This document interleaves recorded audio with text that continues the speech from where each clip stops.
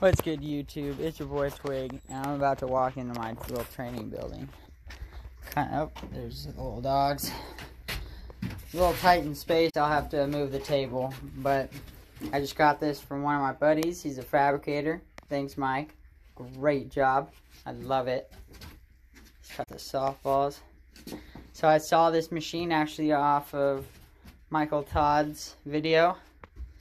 I saw a bunch of potential in it, so thought I'd have Mike make it. He was game for the challenge, so here we are. Alrighty, I got $10 pounds right there. $10. It's a $10 bill right there. I'm just kidding. So there's 10 pounds right there, and let me just prop up the phone so I can have a good video. Hey. There. We'll just rotate this around.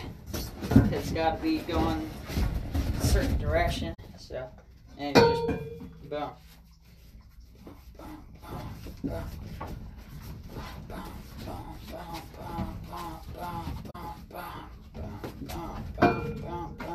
And nice, control down.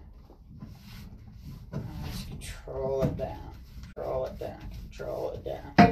Touches the ground, go back.